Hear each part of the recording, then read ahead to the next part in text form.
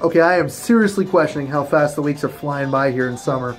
Cloudy with showers this afternoon, a high of 21, but it's going to feel like 26 with the humidity today. It's Dustin, good morning. Coming out of the MyMuskokaNow.com newsroom, Huntsville, Texas, they are no longer going to the CNR train station.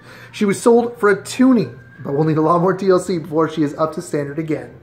The wait list for rent supplement in Muskoka is a long one, but also one that the district is working on putting some extra money into.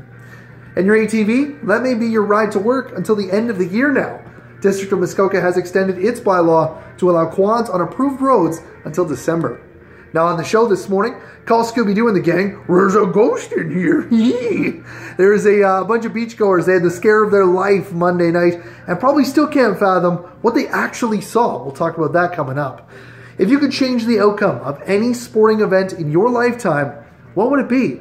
From a Maple Leafs playoff run to your 8th grade Little League championship game. Who knows? Anything goes, right? And we all have that something that is just so sentimental. We can't part with it no matter what others say.